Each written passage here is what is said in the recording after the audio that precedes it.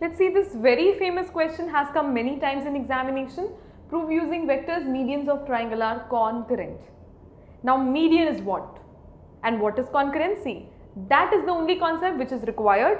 Rest everything you've studied so far. Let me write solution and let's actually go about proving this question. So I have a triangle in front of me and that triangle has say A, B, C as its vertices. Now this is the position vector which is associated.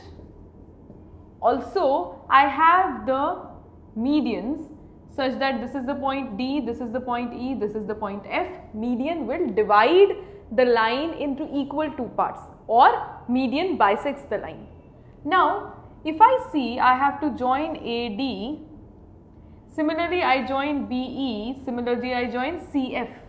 So we get a single point and that single point is say G or it is say O. Now first of all, what is the coordinate of D or position vector of D? Similarly, what is the position vector of E, and similarly what is the position vector of F? So I need to know the position vectors. Now D is the midpoint. So this you have to write, everything which I am drawing in rough you have to actually write into statements.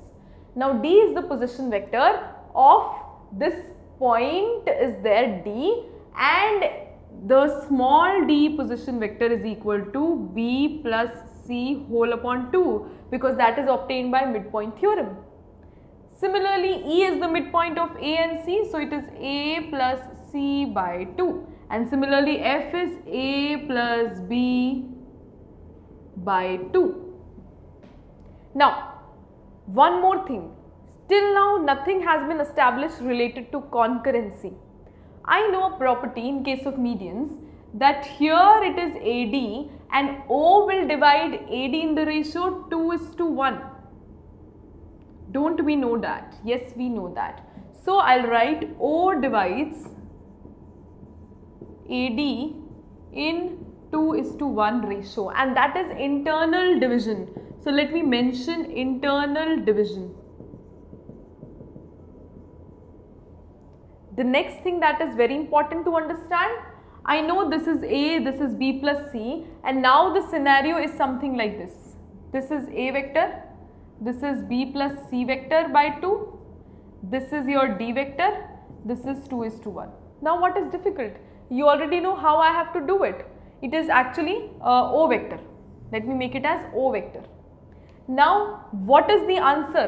The answer will be obtained as 2 multiplied by B plus C by 2, because you know the farther the better in case of medians in section formula.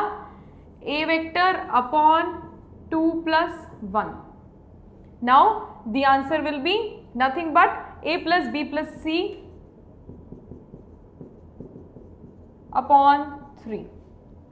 And similarly, when you talked with regard to AD, you can also talk with regard to BE and CF and you will get the same answers. So that proves the concurrency with respect to medians, with respect to your internal division in case of section formula.